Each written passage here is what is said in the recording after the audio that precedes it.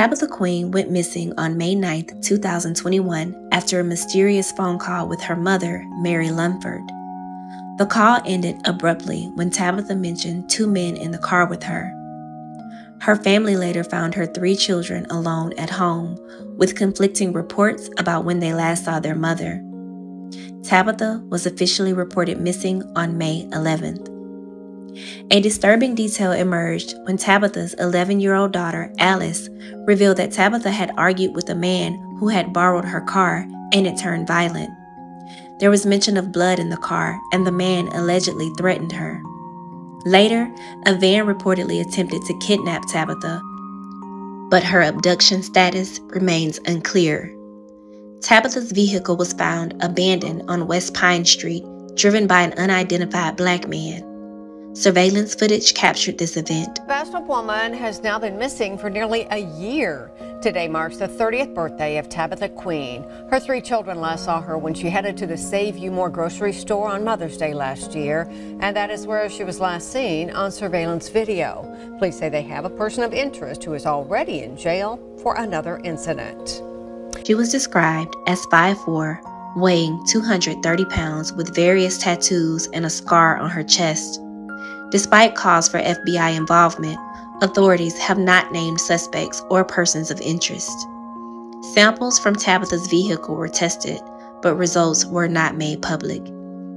If you have any information, please contact the Bastrop Police Department or local authorities referencing case number 2021-2497. Help raise awareness about Tabitha Queen's missing persons case and bring Tabitha home.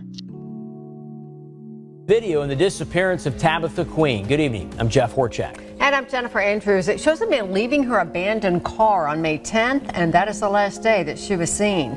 Tyler Englander has the details. Tyler?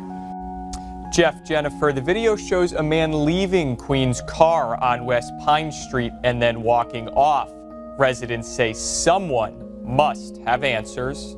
It's good evidence, for one thing, for the public can be aware of what's going on. Ricky Anderson talking about the newly released video of the scene.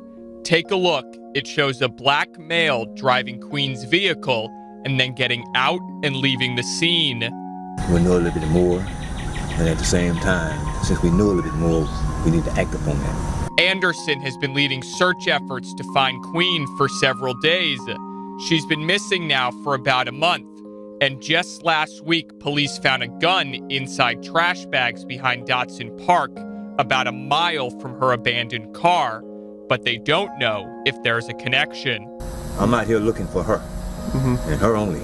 If anything else I find that's out of the ordinary, they will be notified. Clinton Stevenson is putting up a $1,000 reward for information on Queen's disappearance. Sometimes you have to go at stuff a little different.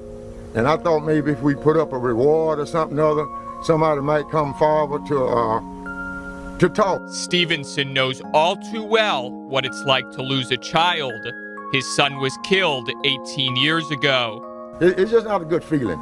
And I'm willing to do whatever I need to do to help these people. Stevenson is hoping the reward will compel people to talk.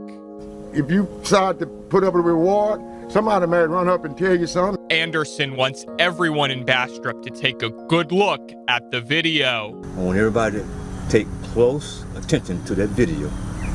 Some of you all had already downloaded it. Screen by screen, what the individual got on. What is he wearing? How does he walk? Anderson has a message to anyone who is refusing to come forward.